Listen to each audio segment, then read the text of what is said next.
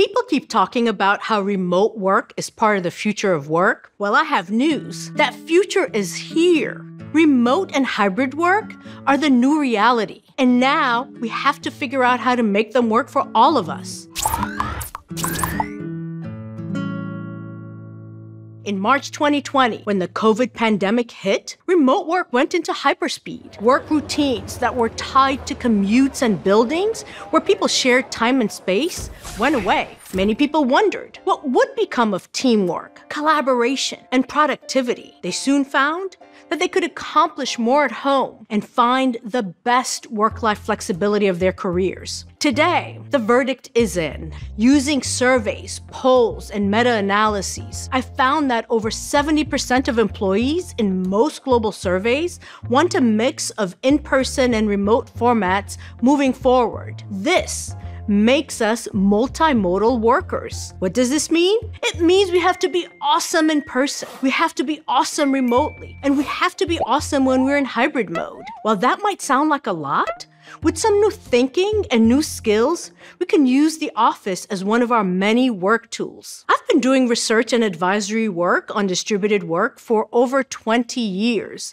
and have spoken with over 300 companies around the world. Here are 4 things we know work well. First, coordinate anchor days. When we go to the office, let's make sure we overlap with our colleagues and collaborators. That's why we call these anchor days. Otherwise, we'll find ourselves in the office with no one around. No use in gathering at the water cooler if we're the only ones there. Second, plan spontaneity. In my work, I've heard over and over again that while people prize the flexibility of hybrid work, they long for informal and spontaneous interactions with their colleagues. This is a classic paradox, but it's quite solvable through what we call structuring unstructured time. One thing to try is to set aside the initial 6 to 7 minutes of an hour-long meeting for informal chat about non-work matters, just to talk or even complain. You can also ask people the one word that describes how they're doing verbally or in chat. You can have informal contact by scheduling virtual or in-person lunches with your colleagues, breaks for coffee,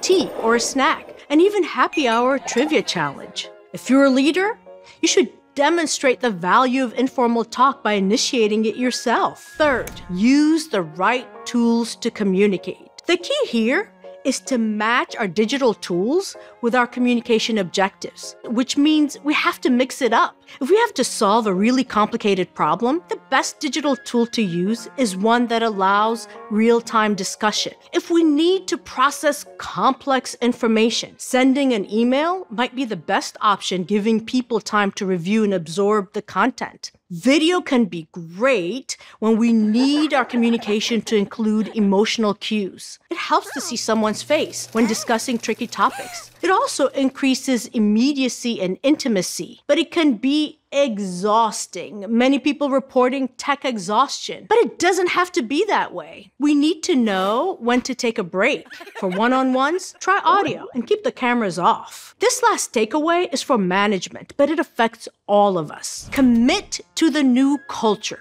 Top leaders have to avoid sending mixed messages. Too many are saying they're all for hybrid while signaling that they prefer everyone to be in the office, or saying, this conversation is so important, we should have it in person. Leaders need to make sure that their words, actions, and attitudes are aligned with the hybrid arrangements that they've chosen. Consistency between hybrid policies and attitudes is the only way to build an inclusive hybrid culture for everyone.